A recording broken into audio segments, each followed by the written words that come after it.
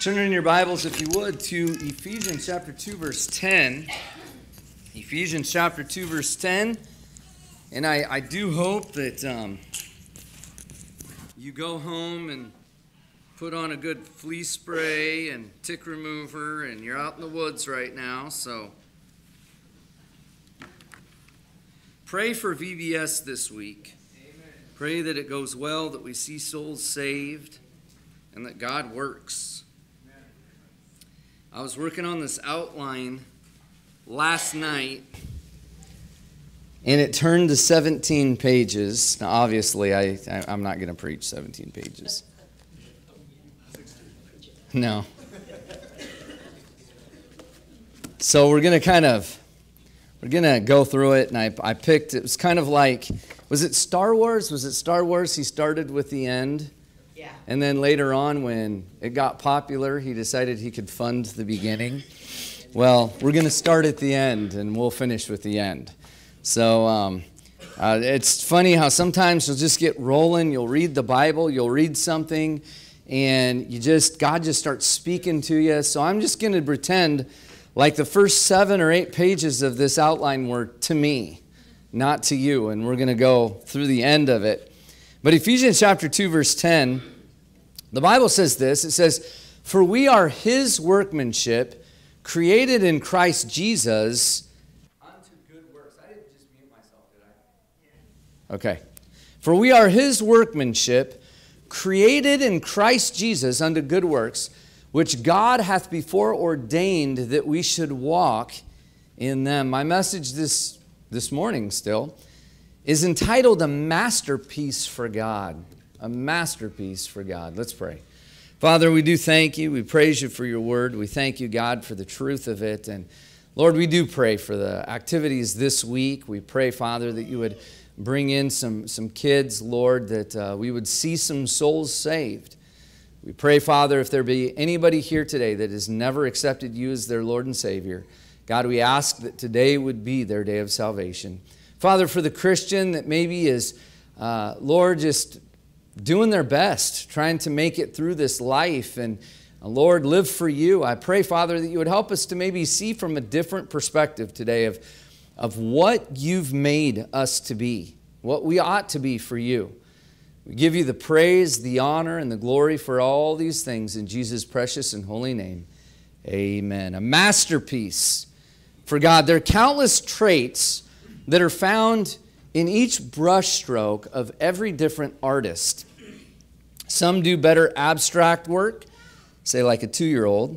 Some artists excel at natural settings or people, or others prefer old Americana, maybe even like a Norman Rockwell or something like that. You can look at that picture in my dad's office. My grandma gave him this picture years ago, and it's this old farm setting, and it's I think it's a Norman Rockwell, but it's an old farm setting, and it's got that yellow ribbon on the mailbox, kind of like maybe a World War II or World War I type of a setting, and you can just get lost in some of those photos. You just can stare at them. Like the masterpiece, though, showing off the different sides of the one that created them, you and I are too supposed to be the same way. Years ago, we went on a double date with Tim and Veda Stewart, and we went down to Portland, and we were killing some time, and we went into one of those stores where you ever see that artwork that you look at on a wall, and if you stare out long enough, it becomes like this 3D thing. Well, we were killing some time, and I don't remember what even got us in that store, but we started looking at those, and I really got enthralled by them. They were kind of a new thing, and I was just like looking, and everybody's like, "Do you see it yet? Do you see it yet?" And everyone's like, "Oh, I see it, and it's like, I don't see it. And you get frustrated, and they're like, look at it cross-eyed. And you see all these people that are looking at it, and 3 or 4 of them see it, and the other one is sitting there all frustrated, and you see him, and he's looking at it, and he's doing like this, and kind of doing this, and they're all just staring at this thing. That's what God created you and I to be. He created us to be that masterpiece. when you and I accept Jesus Christ as our Savior, the Bible says, old things pass away, behold, all things become new. Total separate thought. This morning I was reading in Proverbs, the Proverbs of the day, and I can't even remember, I couldn't even quote you the verse, but it talked about the person that fears God and the benefits that they have, and the one that doesn't fear. And I was just thinking about it today. We live in a society, I remember when I was growing up in high school back in the 80s, late 80s and early 90s, they had these shirts that became really popular. And I don't know if it was a name brand, but it said "No Fear." Does anybody remember those? Yeah, it had these shirts and they said "No Fear," and everyone wore those things. High school guys always wore them. I had a couple T-shirts that said "No Fear" on the top, and I was really cool because my shirt said "No Fear." But the problem is that the more that people don't fear God, have you ever noticed the more they fear everything else? Have you looked at our society today? Everybody's afraid of everything. We've essentially shut down our entire economy for nearly 2 years because we're afraid. We're so afraid of dying that we wouldn't live. And you know, when people fear God, everything changes in your life. You know, when you accept Christ, when you finally don't care what the person at work says, when you get to the point where, for some people, they got to get to the point where they don't care what their family thinks anymore. They get to the point where, you know what their opinion is not worth me dying and going to an eternal hell. And so finally someone says, I fear God, I'm done fearing all of this. That masterpiece starts to get created. If you're here and you've never accepted Jesus Christ as your Savior, you've never taken that first step, that first personal walk, do you understand today that you're a marred canvas that the Master is waiting to put on His easel so He can make a masterpiece of you? That painting starts at the foot of Calvary's cross. If you're here and you've never accepted Jesus Christ as your Savior, old things can't pass away and new things become new. You can't become that new creature, that new creation until you've surrendered to Christ. The Bible tells us in John chapter 3, verse 3, a religious man, there's a lot of religious people that are going to die and go to hell because they've never put their faith and trust in Christ. They're trusting today in being a good person. Well, I'm a good person. Surely I won't go to hell. Romans 3:23 says, for all have sinned and come short of the glory of God. The Bible tells us there's none righteous, no, not one. Ephesians chapter 2, verse 8 and 9 says, for by grace are you saved through faith, and that not of yourselves. It is the gift of God, not of works, lest any man should boast. Being a good person has never taken anyone to heaven. The rich man came to Christ and said, what must I do to inherit eternal life? And Jesus had to point to him when he said, well, I've followed the law. Jesus had to point to him, no, you haven't. You're deficient. And you know, every one of us in this room is a masterpiece of some kind that God is waiting to paint. Every person. Yeah, well, I certainly couldn't be what brother or sister so-and-so is. I certainly could never measure up to this person or to that family or to... No. Everyone's a masterpiece God's waiting to paint. You're a masterpiece that God is waiting to paint. And it's all in the detail. Every brush stroke is something that's unique to you, that's unique to the God that served you. But something has to happen in your life first. A religious man came to Jesus Christ by night by the name of Nicodemus, and he says, Master, he says, Rabbi, we know that you're sent from God. You're a great teacher, prophet, everything but the Messiah is what he called him. And Jesus looked at him that day and said, In John chapter 3, verse 3, verily, verily, I say unto thee, except a man be born again, he cannot see the kingdom of God. Listen, this morning, if you're here, God wants to make you a masterpiece, but it starts somewhere.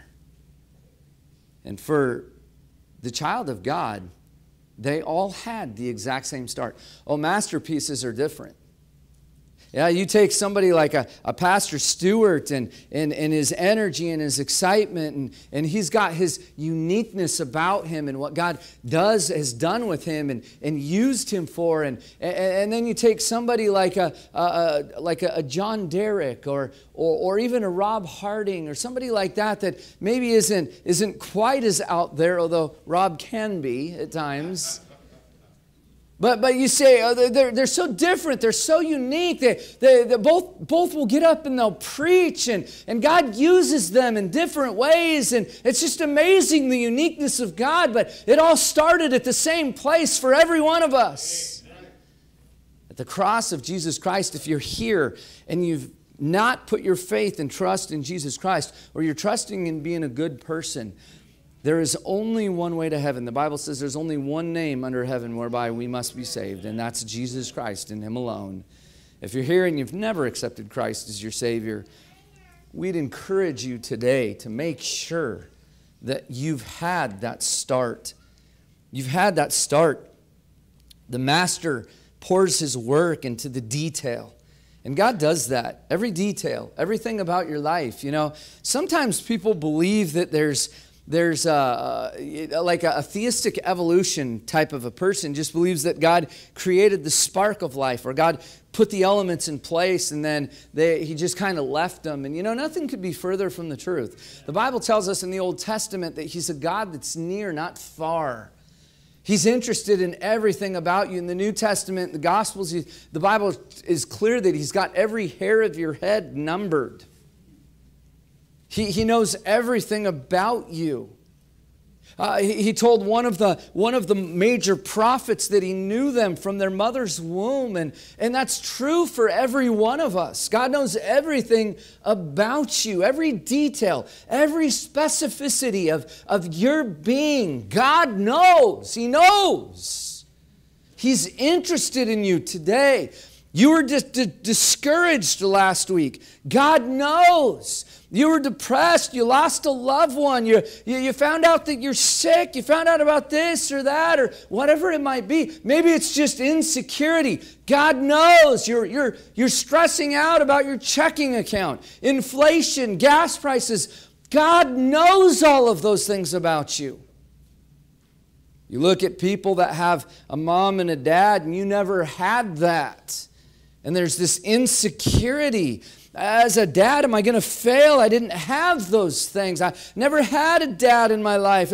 As a mom, I never had a mom in my life. Or my family's fragmented, and I got all these insecurities. I got all these worries. I got all these concerns. God is there. He knows. He knows every part about it. Every part of the masterpiece of what you are, of what God's created. He knows all of that. It's in the detail. He pours His emotion into the work. You and I should do the same thing, Christian. We should pour our emotion. That's page 1. We should pour our emotion into the work. I just don't have any room up here. I'm sorry. We should pour our emotion into the work. Listen, as a Christian, as a child of God, you and I should be the same way with others.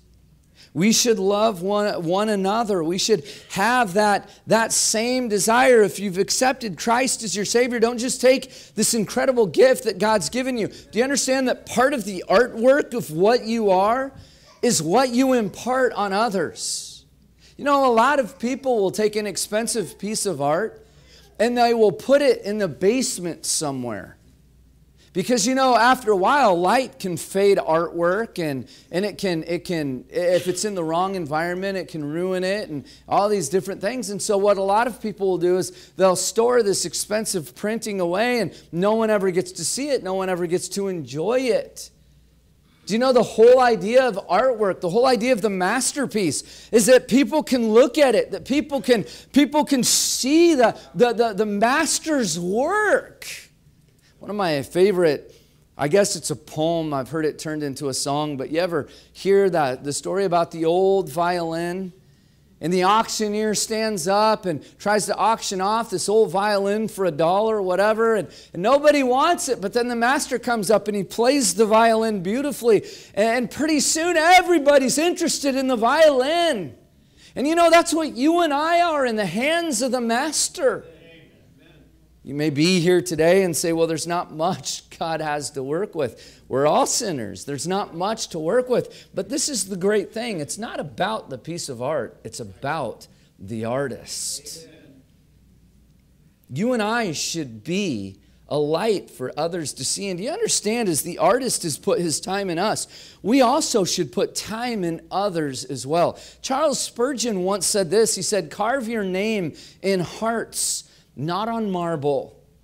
And you and I should do that.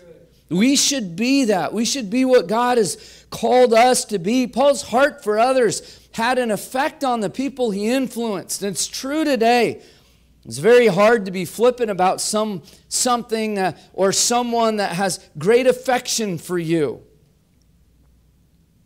But the master creates heart in his masterpiece. There's an old quote I love. It goes like this. It goes, you'll never win your neighbor's heart with anything less than your own. The Apostle Paul said this in 2 Timothy chapter 1, verse 3. He said, I thank God whom I serve from my forefathers with pure conscience, that without ceasing I have remembrance of thee in my prayers night and day. He said this about a preacher boy that he had trained. A young man that looked at the masterpiece of God in the Apostle Paul and became a masterpiece of his own. But we see this affection that Paul had, much of the affection that God had for you. He says, greatly desiring to see thee, being mindful of thy tears, that I may be filled with joy. When I call to remembrance the unfeigned faith that is in thee, which dwelt first in thy grandmother Lois and thy mother Eunice, and I am persuaded in thee also. Listen, do you have affection for others? The artist commits to the work. The Bible says this in Philippians chapter 2, verse 1.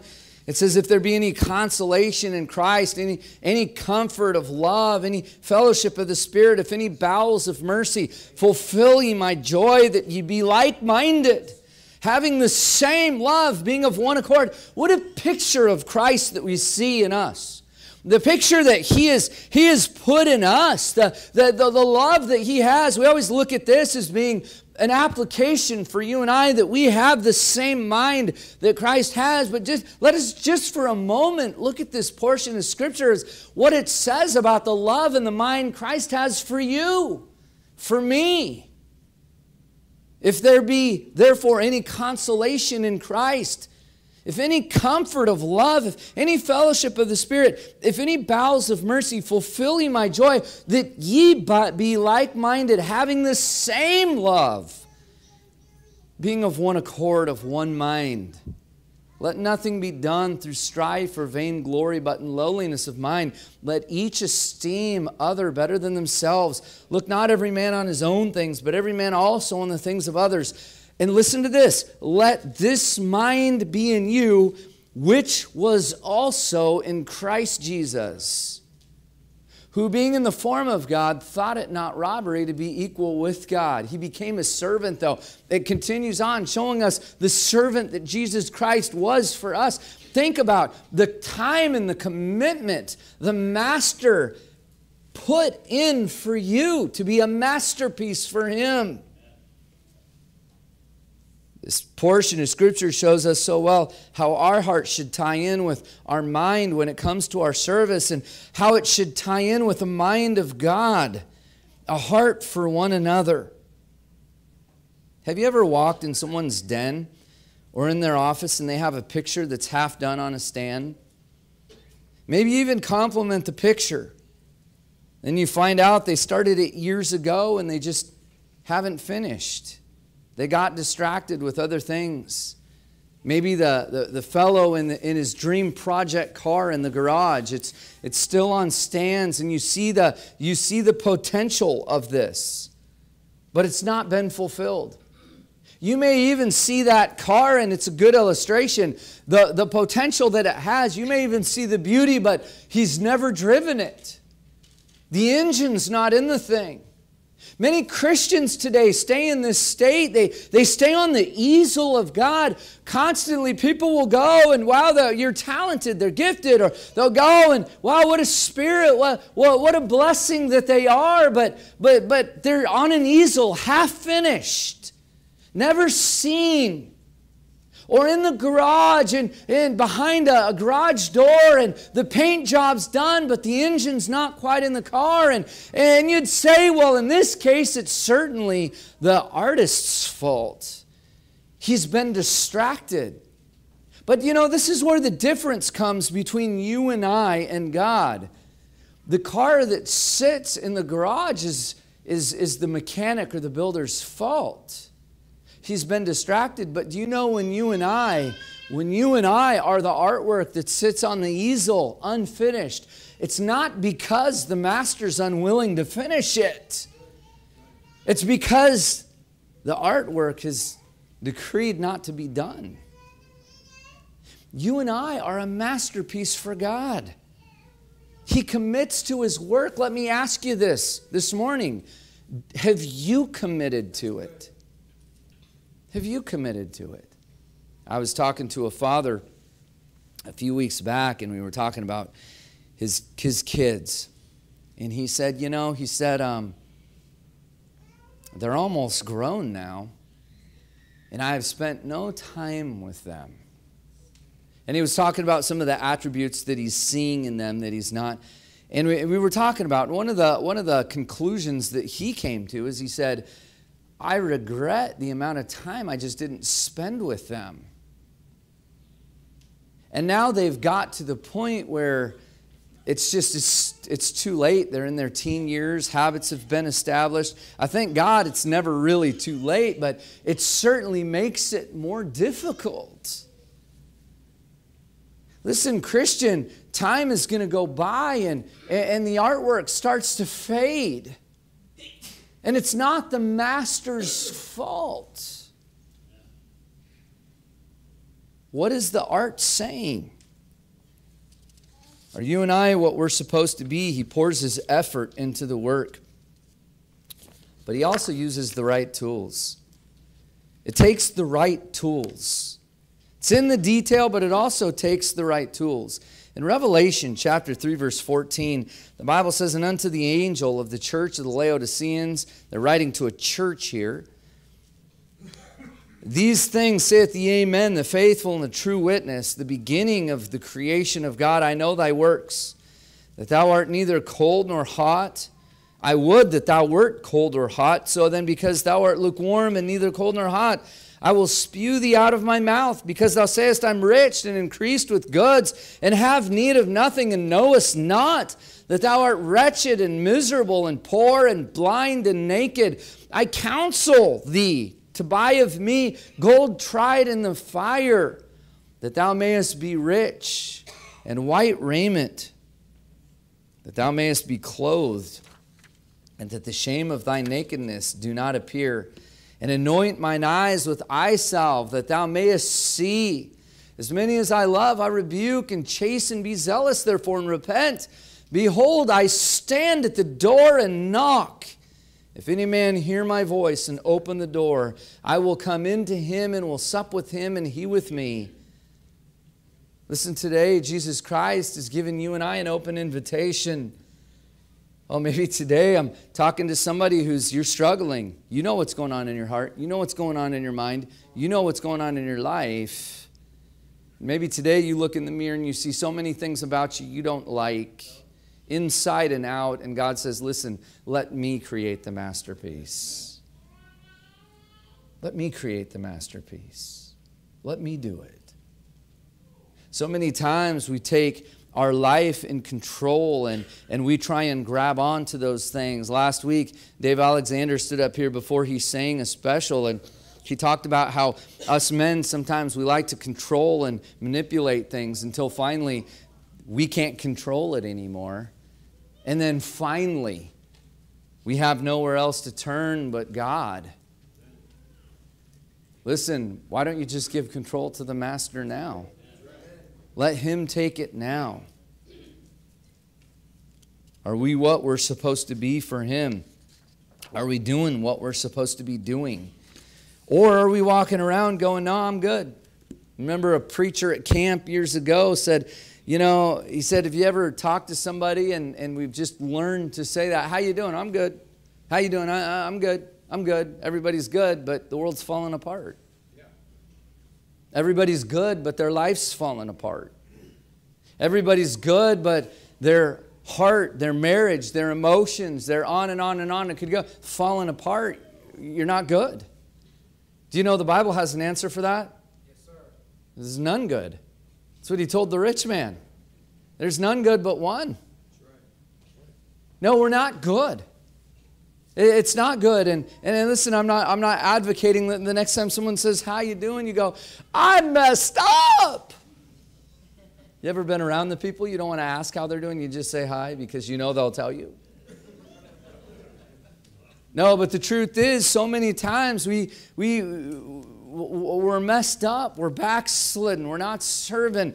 We've got all of this anxiety of life. We're overwhelmed. We're afraid. We're discouraged. We're depressed. Those are some of the weights that Pastor Stewart was talking about. When I think about weights, maybe even I wasn't here for Brother Harding's message this morning. I was in the youth, but maybe those are some of the weights that we're dealing with. Just the weights. In Hebrews chapter 12, verse 1, the Bible says, wherefore, seeing we also are compassed about with so great a cloud of witnesses, let us lay aside every weight and the sin which does so easily beset us, and let us run with patience the race that is set before us. Do you understand that the masterpiece isn't just supposed to sit on an easel, half done? Oh, I understand the Christian is always a work in progress, but there comes a point in time where the master should get to drive the car He's created. There comes a point in time where the musician should get to grab the instrument and play it. I was given a guitar. It's a Gibson. I played it for my special here a few weeks back. And I have a guitar at home that I think it's like $400 or $500 guitar, and I have a Gibson that, as far as I know, it's a few $1,000s that was given to me. This is guitar, beautiful guitar.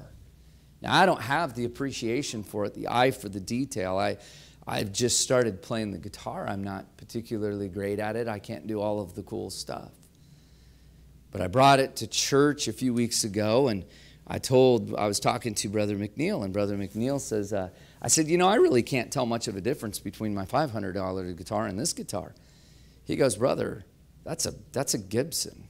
There's a big difference.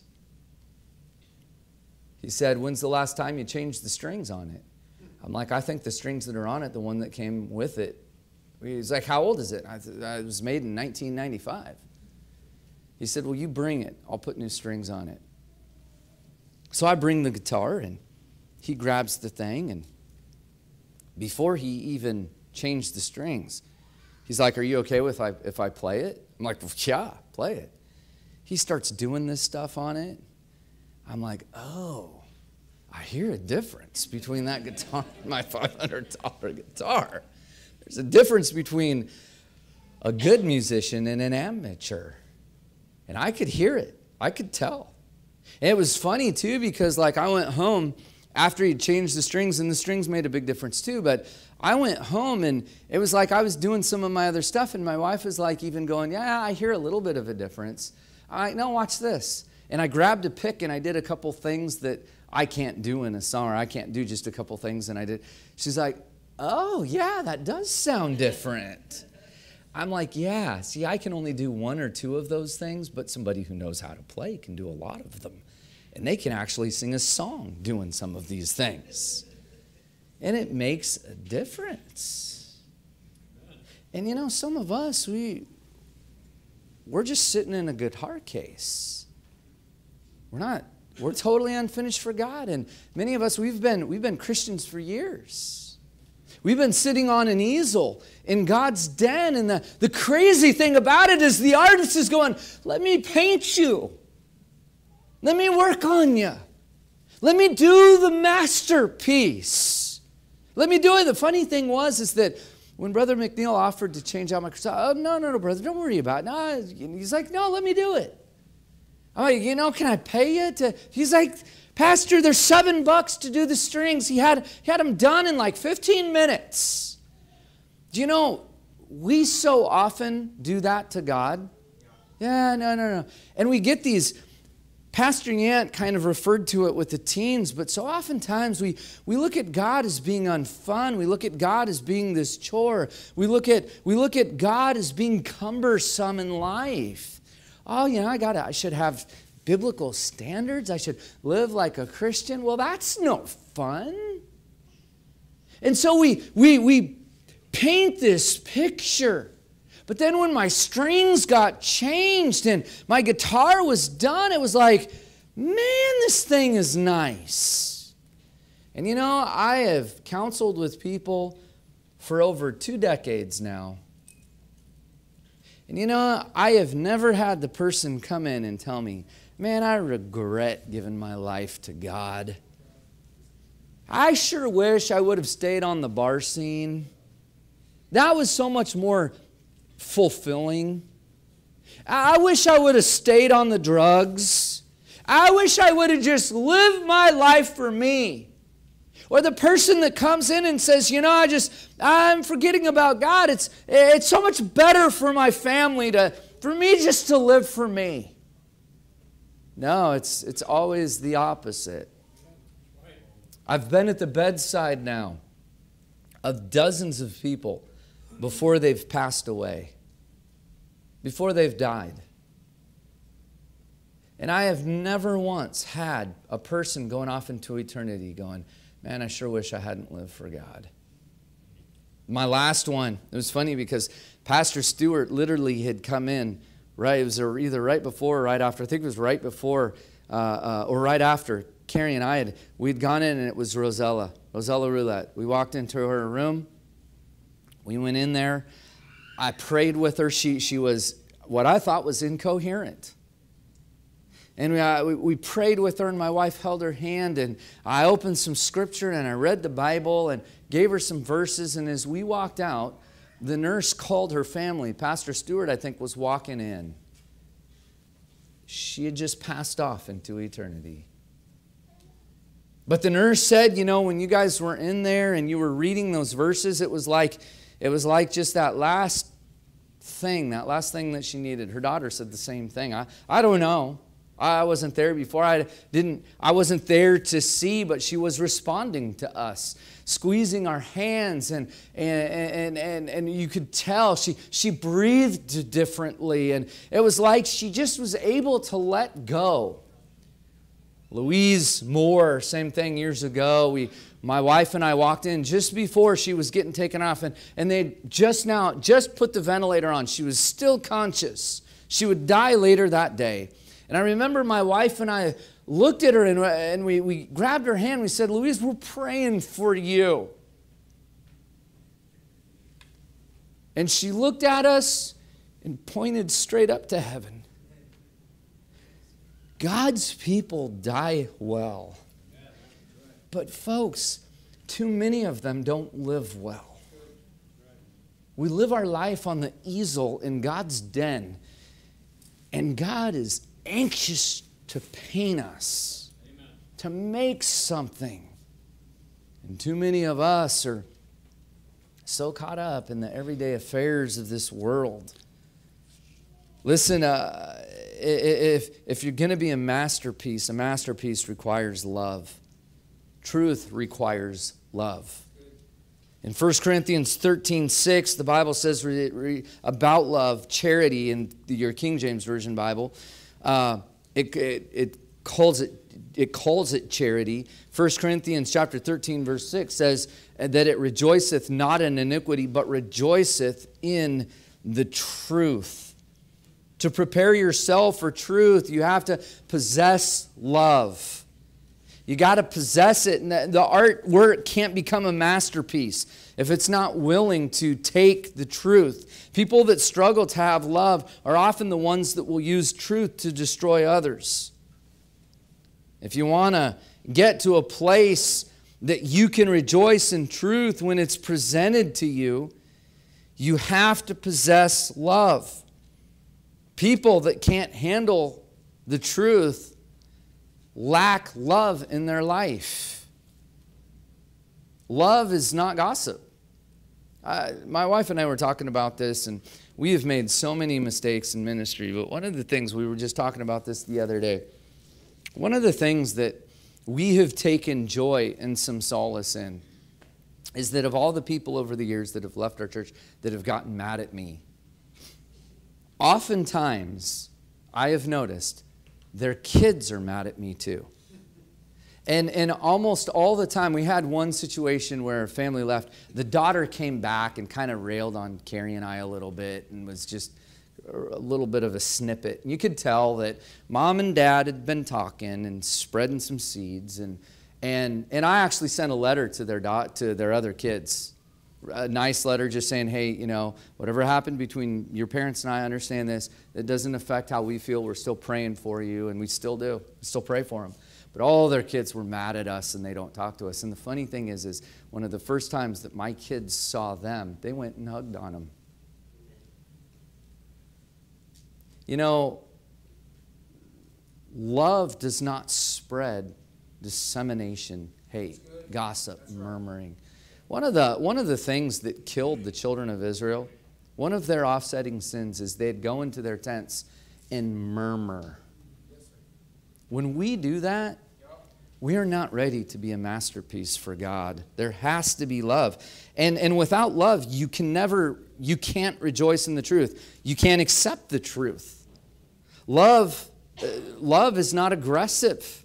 It will not use truth to belittle someone either. Love has to love other people enough that truth makes the relationship better, not worse, regardless of the iniquity. Rejoiceth not in iniquity, but rejoiceth in the truth. So for me to be prepared to hear the truth, I have to love other people.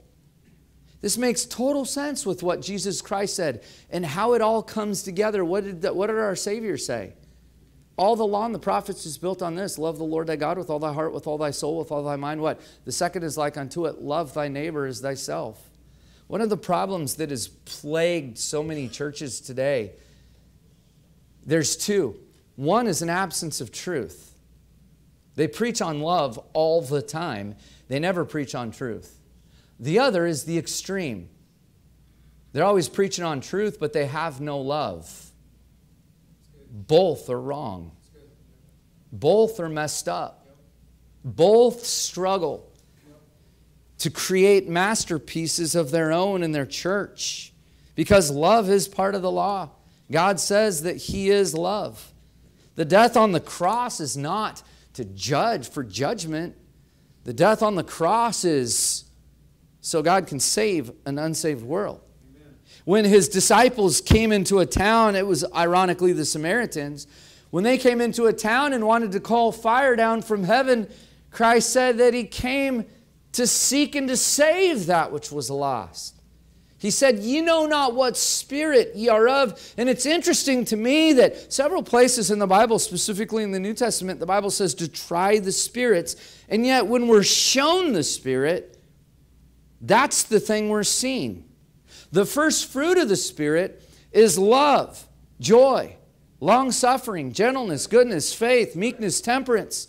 That's what the Spirit produces in the believer. And then when that happens, the believer can dispense the truth because people can handle it. They can take it. It becomes palatable. Have you ever heard someone say, well, this is their problem, but I think it would be better coming from you than me? Why would somebody say that? Because they've not set themselves up to be able to dispense the truth. They may dispense the truth, but they have no compassion. It's the exact opposite of the Spirit of God. And if it's not the Spirit of God, then you need to ask yourself this: what spirit is it? The masterpiece can't walk in a different spirit. You and I need to be a masterpiece for God. It requires truth. And truth requires love. It's not just a part of it. It requires it in the Word of God. It's the very essence of it. It's true that Jesus Christ speaks about the truth of hell more than he does heaven. But do you understand? His love for us is described far more than either one of those subjects throughout the Bible. It's our love for him that will determine what we listen to. Someone who claims to love Christ but rejects the Word has no love for him at all, and that's certainly a big problem in our society today. We must love the truth itself. The masterpiece must love the truth.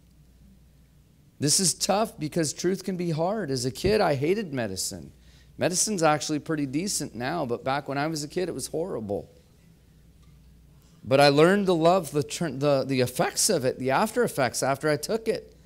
The truth of God is the same way. It was the truth of God's Word that told David he had sinned against God, but instead of being destroyed by it, he embraced it and became better for it. We can see that he had a prepared heart.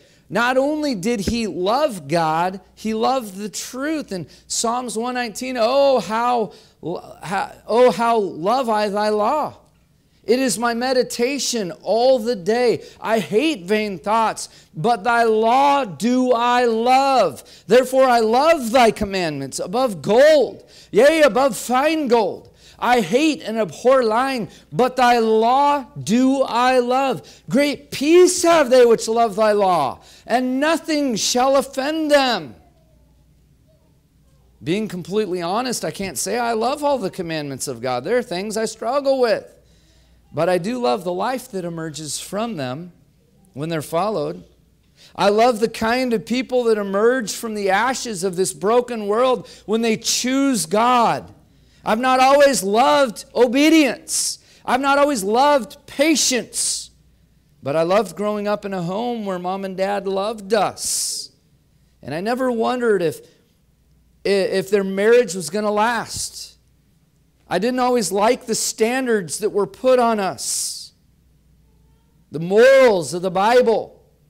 But I do like the fact that we can have fun without getting drunk, and I remember it the next day. Amen. I've never struggled with clinical depression, even though I've gone through discouragements of life. I like not knowing what it's like to be addicted to a drug. I like that. Young person, you don't have to experience this world. Some of you know what it's like, and you know that God can give victory over it, but it's a hard-fought battle. You know what true victory is. Remember our text, or one of our texts, to him that overcometh I will grant to sit with me in my throne, even as I also overcame and am set down with my Father. True worship requires truth. It requires love. It requires all of those things. I'm out of time. I'm going to stop right there, but I want to leave you with this, because one of the last things that happens with a piece of artwork is a display. And let me just leave you with this verse and an illustration. The Bible says this in Matthew chapter 5, verse 14, "Ye are the light of the world. A city that is set on a hill cannot be hid, neither do men light a candle and put it under a bushel, but on a candlestick, and it giveth light unto all that are in the house. Let your light so shine before men that they may see your good works and glorify your Father which is in heaven." You are artwork. People are supposed to see you, Christian. And listen, if you're here and you've never accepted Christ as your Savior, I encourage you, look at the light of God's Word. Let Him start the artwork. Let Him start the masterpiece in your life. The $1 million painting, and I can't even pronounce it. I even put pronunciation here, and I forgot. I had to listen to it on YouTube, and I still can't even remember it. But it's spelled Tresonnages.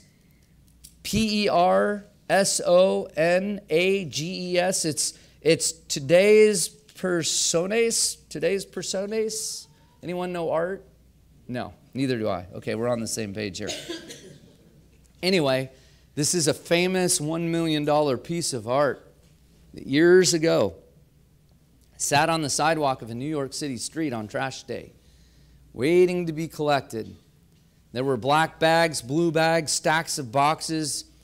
But as Elizabeth Gibson walked by a waiting pile on Broadway, she noticed the 38 by 51-inch painting among the bags.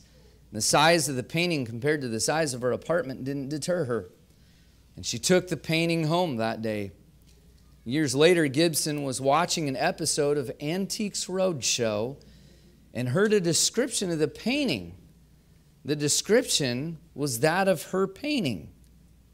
She found out that it was painted by Rufino Tamayo, and it had been stolen 20 years ago.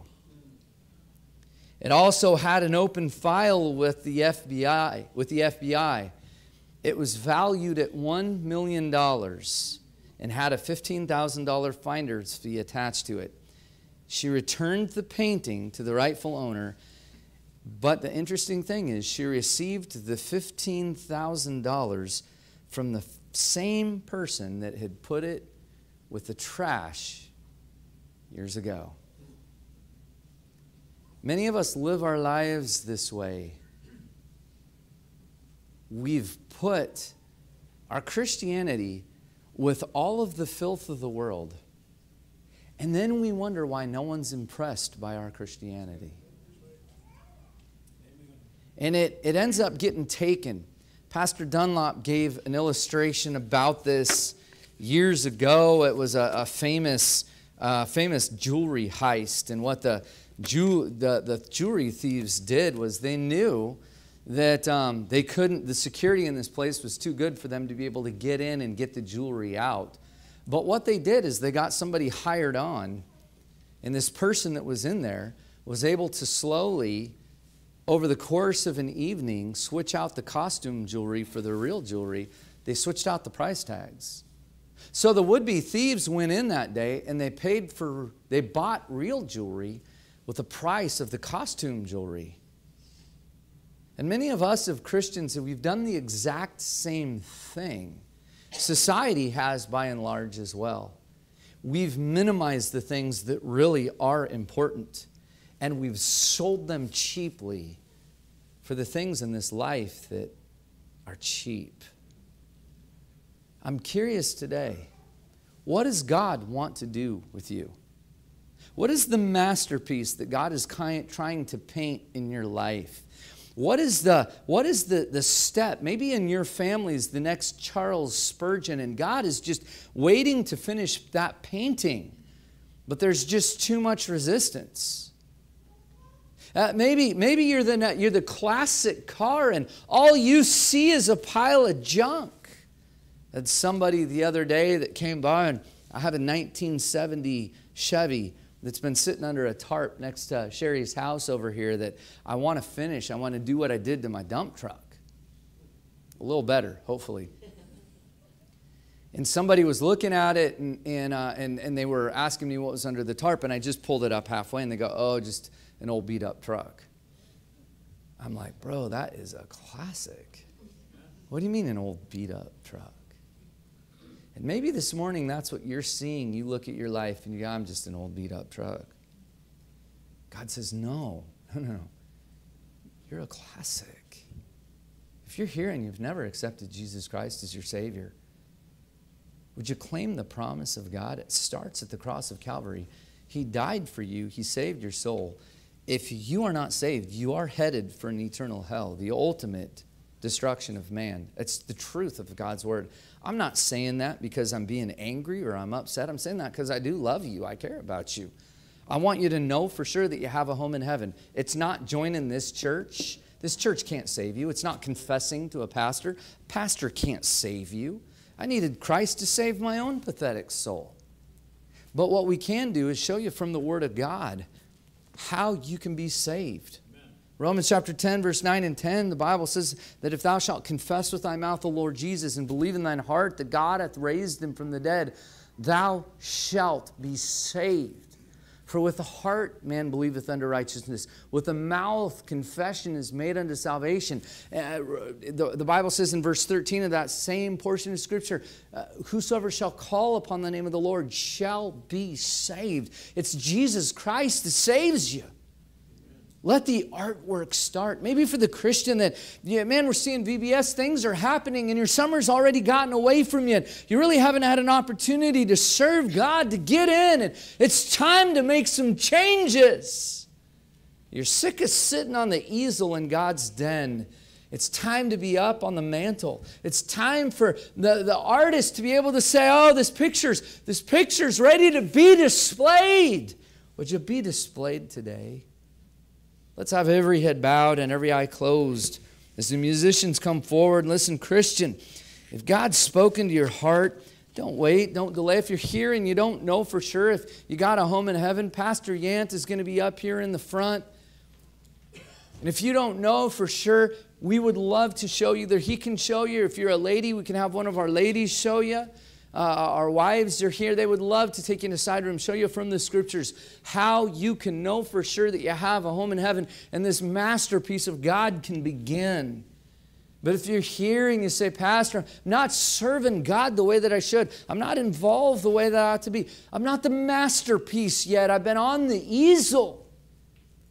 It's a great time to come to the altar of God, get that taken care of. Dad, Mom, it's time to get back. It's time to start serving the Lord again. It's time to be presented. Father, we thank you for this time. We pray for this invitation. Lord, we leave it in your hands. And God, we just pray that you'd work in every heart as you see fit. If there be anyone here that is not saved, God, I pray that, God, you would convict them, that you'd show them their need of salvation. In Jesus' name, amen. Let's all stand together. Page 65, Near the Cross. Great song. Keep me near the cross as we sing. Jesus, keep me near. There a precious mountain, free to all, a healing stream flows from Calvary's mountain. In the cross, be my glory ever, till my raptured soul shall find rest beyond the river. With every head bowed and every eye closed, every head bowed, every eye closed. This is as private, as personal as we can make it for you. Listen, if you're here and you don't know for sure that you have a home in heaven, don't wait, don't delay. Nobody in this room is worth dying and going to hell for. The truth is anybody that's truly your friend's rooting for you for this decision. They want you to know for sure that you have a home in heaven. This life is going to end, and everything the Bible has said is coming to pass. We're seeing it all around us. Listen, don't trust in some ceremony to save you. Don't trust in, maybe you got baptized in this church. Baptism in this church can't save your soul. The Bible says it's in Christ and Him alone. It's in Jesus Christ. Baptism is simply a picture of that. Oh, maybe you had a conversation with me and you're trusting in that, or maybe you're just trusting in a prayer that you prayed, and listen to that. None of those things save you. Faith and trust in Jesus Christ saves you. The Bible says, he that believeth is not condemned, but he that believeth not is condemned already. John 3:16, for God so loved the world that he gave his only begotten Son, that whosoever believeth in him should not perish, but have everlasting life.